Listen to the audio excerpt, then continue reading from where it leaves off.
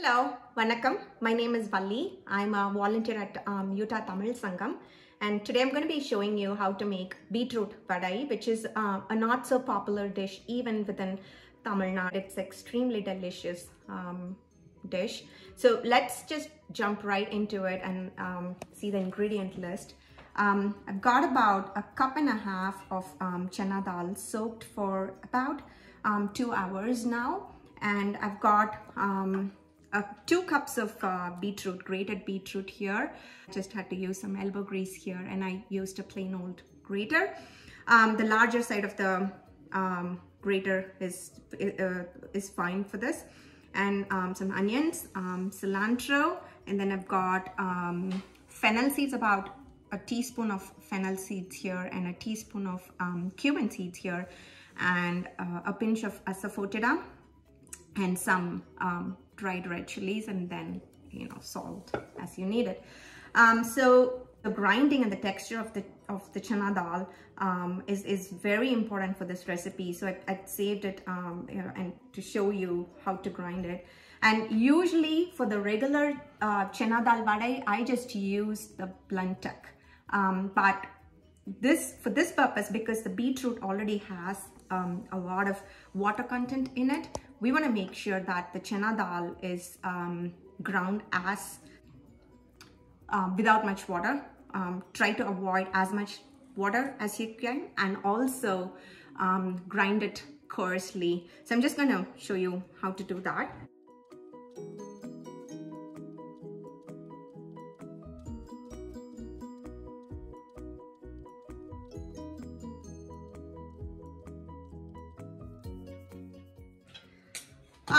And then in goes the fennel seeds, the cumin seeds, asafoetida, and the green chilies. Just going to grind it.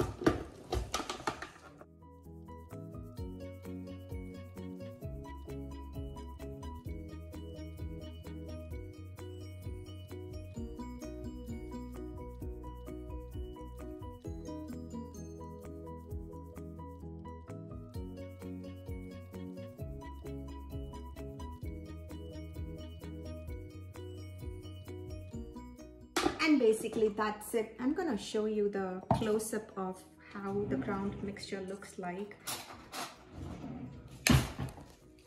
If you look at this, it's gonna be like really coarse, and that's the texture we want for the vadai.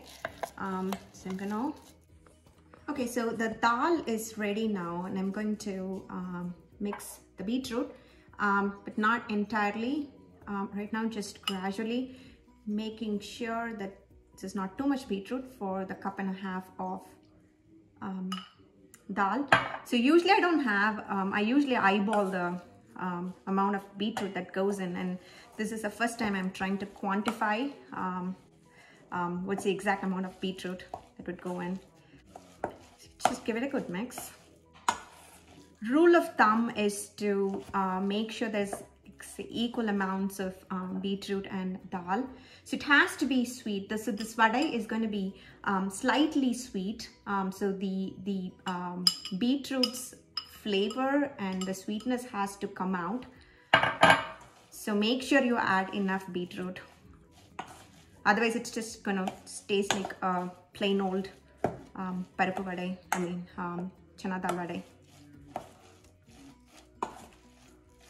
And look at how thick the mixture is.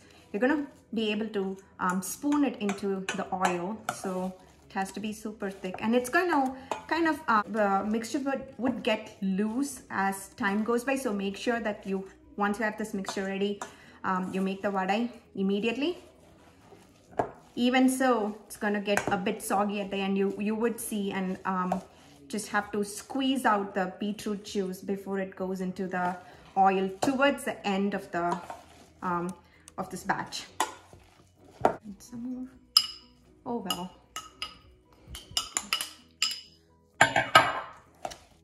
So you can now put in the onions.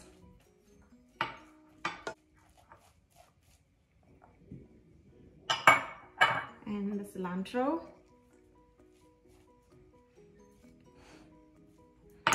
again eyeball the salt quantity.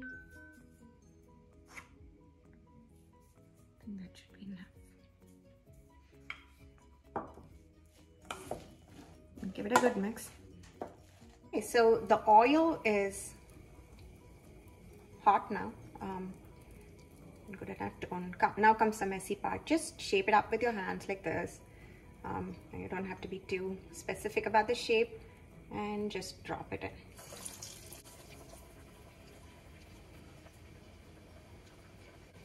And beetroot vada traditionally is not an accompaniment for breakfast, but for lunch. This is usually had with rice, sambar, rasam, and veggies.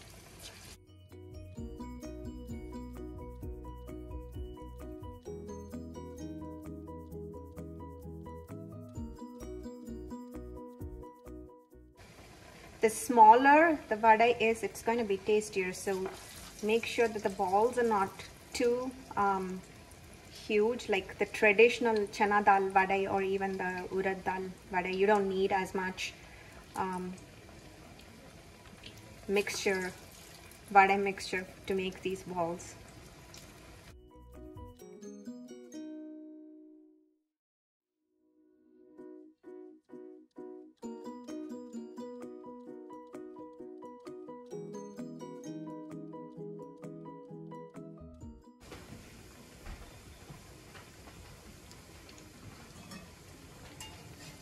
Shouldn't take a long time to cook.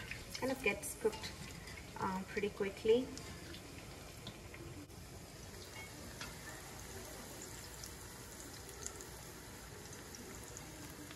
Okay, the vada has been in for a good few minutes. It's good to come out.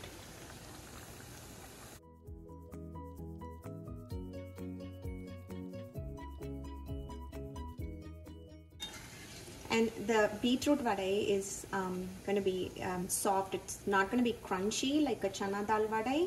It's going to be soft, which is unique to this vada. So I just wanted to show you the last batch. So you see this one here. It's kind of like, because of the water content, it has soaked up a lot of oil, and there's nothing harm in that. You could just fry the last batch like that, or what I like to do is I just wanted to share all the tips with you to make larger batches, I guess. So what I've done here, you can see that, you can see the liquid. I've squeezed it out and made balls without, as much as I can, removing the water content, so the vada does not soak up the oil or drink up the oil. So that's just one thing that I wanted to share. All right, this is the last batch. All right, so the vada is ready to be served. We've got a typical Tamil lunch. We've got the sambar, rasam, and the veggies, and the vada is served with the veggies as a veggie. And I'm gonna try something that professionals try, and I want to show the close-up of this vada.